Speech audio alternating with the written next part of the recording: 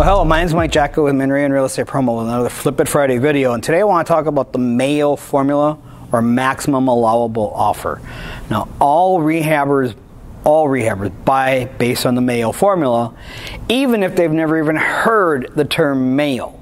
And what MAO stands for, MAO, maximum allowable offer. And so that's just basically what that is. That's our cash price. That's the most we can pay for a property and still turn a profit.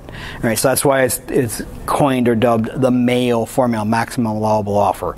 Right. So other investors, even if they've never heard of it and they're cash buyers, they're going to use their own formula. But I've seen at least a half a dozen different formulas over the years, and they all break down to basically the same net result, where the offer itself is pretty close to what everyone else's offer is going to be to turn a profit on a fix and flip rehab property. Not a buy and hold, not using the BRRRR strategy, not a rental property, but I'm talking about a full-blown fix and flip. And it's important to come up with that number, and I use that number and that calculation for every single one of my properties. So the MAO formula, maximum allowable offer, is 70 or ARV after repaired value. So what's the property worth after it's all done? So ARV times 70% minus repairs. Right, so that 70%, basically what we're doing is we're taking 30% off of that.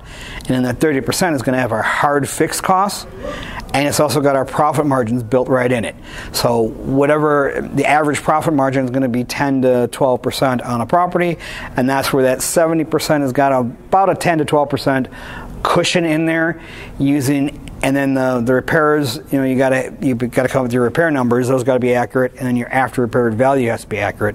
But as long as those two numbers are accurate, or at least close to accurate, that's going to give you a really solid MAO, or maximum allowable offer. Now it's ARV after repaired value times 70% minus repairs. Now that 70%, there's some adjustments you need to make into that 70%.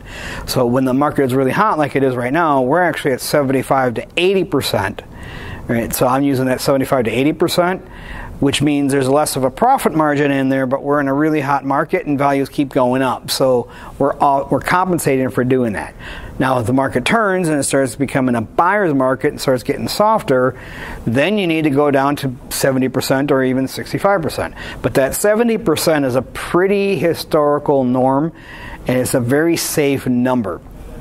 And as we are reaching the peaks of the real estate markets, I believe it's more and more important for people to follow the true 70% MAO formula than it ever has been before, because that's going to be your safety net right there. So if you are buying at 75 or 80%, and then let's say it takes you 6 or 9 months to get the property gone through all the renovation, get the property back on the market, in that amount of time, the market literally could change and start in a downward swing. And on an average year, and the worst we've seen in tough markets, when the markets have dropped, is about a 5 to 7% drop in a year. Right? Well, if you take almost a year and you drop that 5 to 7%, and you were working on a 5 to 7% profit margin because you were at 75 or 80% for your MAO formula, well, now you've got no profit left in the deal. Right? And that's why that 70% also gives you a protection barrier.